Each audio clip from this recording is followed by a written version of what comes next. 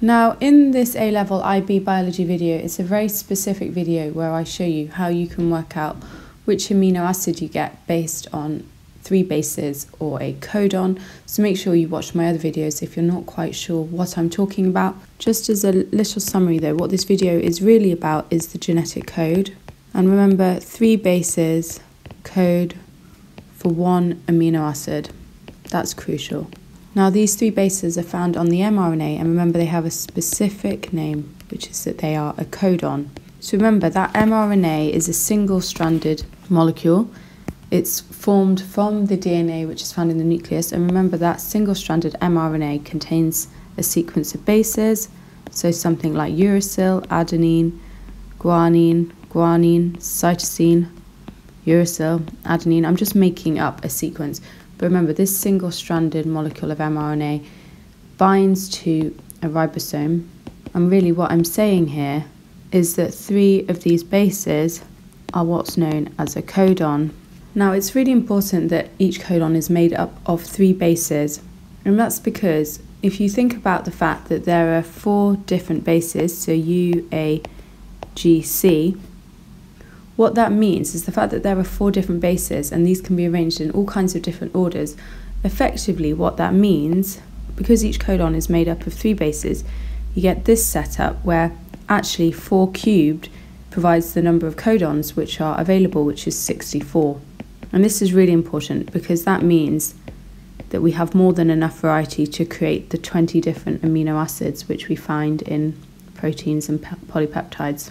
Don't worry too much if you're not that happy about what I'm saying. I'm going to get into what this video is really about shortly, which is all about understanding which amino acid is generated from the base sequence.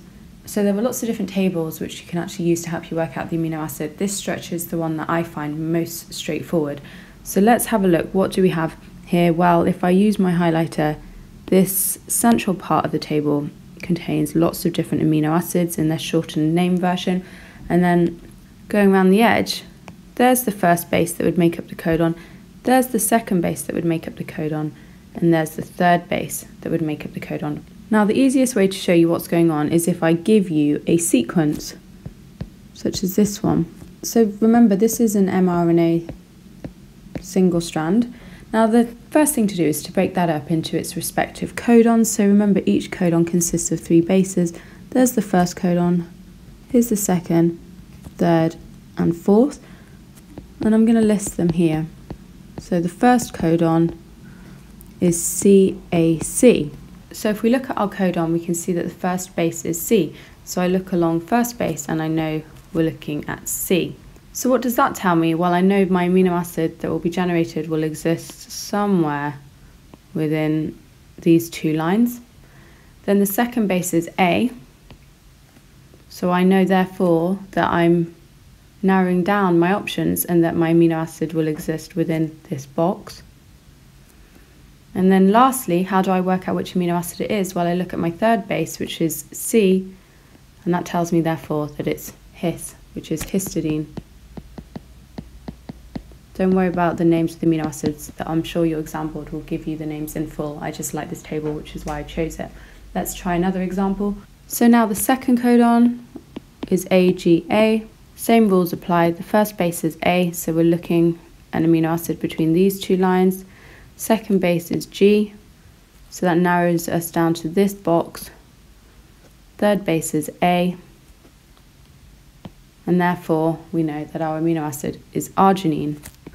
Now to look at the third codon, UGG. So the first base is U, so we know our amino acid is between these 2 lines. The second base is G, so it exists within this box. Third base is G, so therefore it's TRIP, which stands for tryptophan. And then finally, the fourth and final codon, GUC. So I've circled the first base G. The amino acid therefore lies between these 2 lines. U, our amino acid exists in this box. C, therefore our amino acid is valine.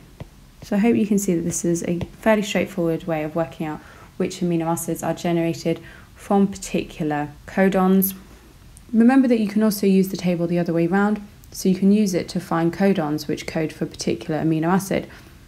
So for example, methionine, which I've circled here, Now what's interesting about methionine is that it is a start codon. And what that really means is that every single amino acid therefore starts with methionine. And we can use the table to work out what codon is required to generate the amino acid methionine. And we're basically doing a reverse of the steps. So we can see from methionine that the third base will be G. We can see from methionine, because we're focusing in on this box, that the second base will be U. And then lastly, because we're in this box, we can see that the first base will be A. So AUG is the start codon and codes for the amino acid methionine.